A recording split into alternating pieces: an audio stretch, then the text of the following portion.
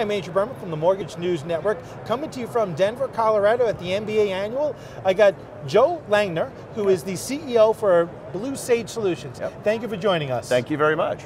So listen, we're going around the show, everyone's talking about integrate, we take this, bolt this on.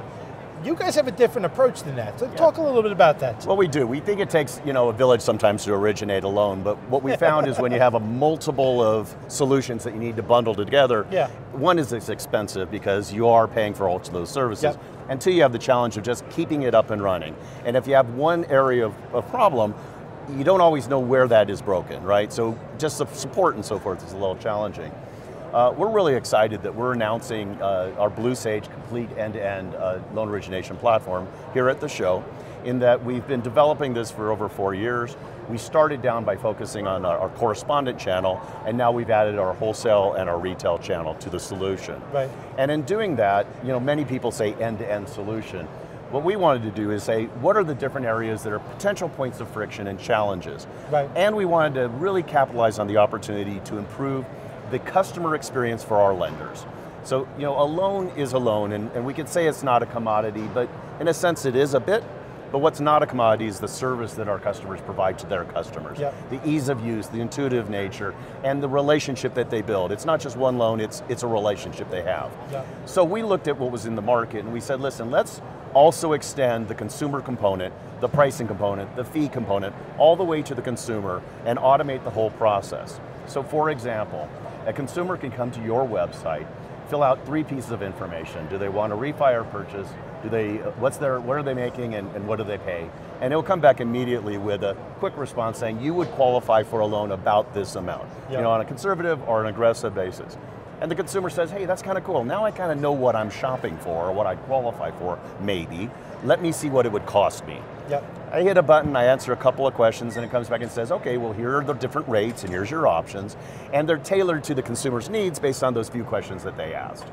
Once they see that, they're saying, okay, I know what it's going to cost me, I know what I can qualify for, and now I've earned the right with that lender to ask for additional information, like maybe a social security number and other information that would maybe be a little bit hesitant, but I'm now in the process of applying.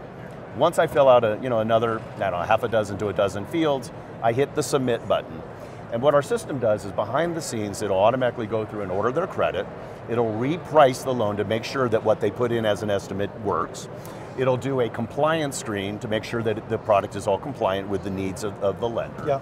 And then it will go to a Fannie or a Freddie approval. Once it comes back with an approval, it will then create the initial disclosures.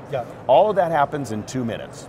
So from the consumer experience, if you think about your prospect is coming to your website, after answering a few questions, they hit a button, they're going to get a note back saying, check your email and here are your disclosures. Fantastic. And so thinking about capture rate, we're really excited about the opportunity to increase capture rate with the loan customers. Listen, the idea of kind of having those soft touches, where they're first asking just kind of theoretical questions that brings them to wow, okay, I'm approved now, I should go further now, or I'm qualified to go further. So yes, so rather than just apply here, like you were saying before, well, what am I applying for? Exactly, I don't know if I'm ready to apply, for it, but now actually you've told me now I have the right to apply.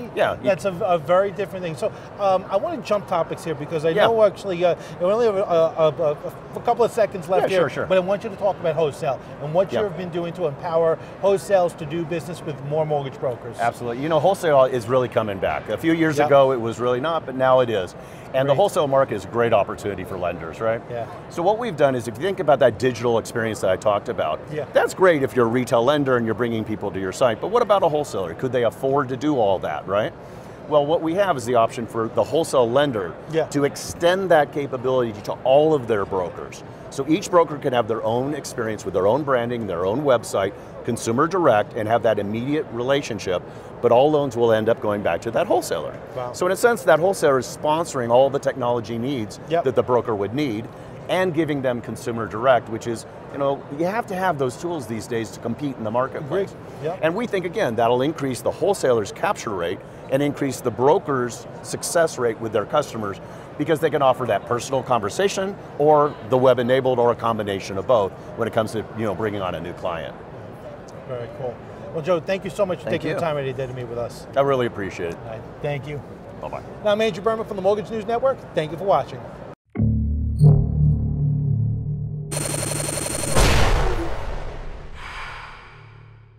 This is Mortgage News Network.